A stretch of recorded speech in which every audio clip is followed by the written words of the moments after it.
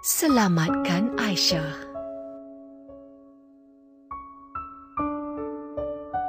Aisyah merupakan seorang ibu yang berumur 45 tahun. Pada saat ini, Aisyah sedang mengalami satu penyakit yang amat kronik. Mungkin jika dilihat dari segi luarannya, Aisyah kelihatan seperti seorang wanita biasa yang lain.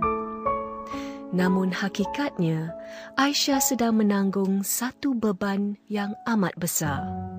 Penyakit yang dihidapi oleh Aisyah ini memerlukan kos rawatan yang sangat tinggi. Selain itu, disebabkan penyakit ini, keluarga dan rakan-rakannya mula menjauhinya. Aisyah menjadi sangat tertekan. Dia merasakan kehidupannya, harapannya dan masa depannya hancur berkecai.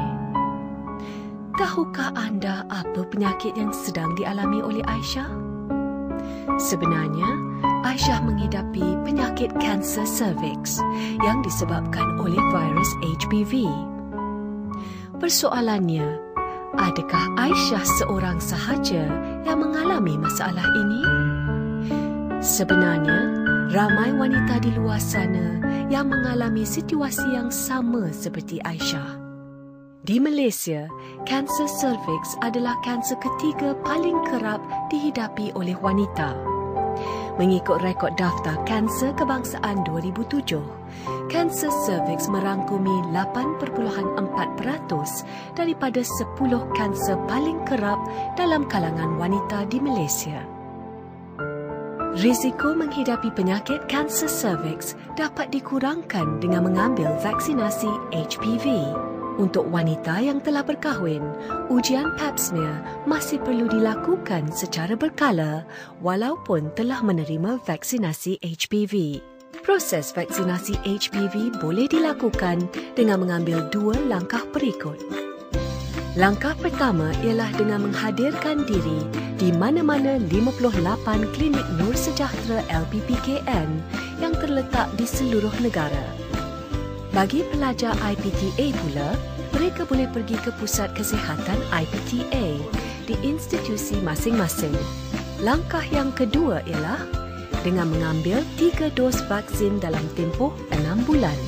Proses vaksinasi bermula dengan mengambil dos yang pertama.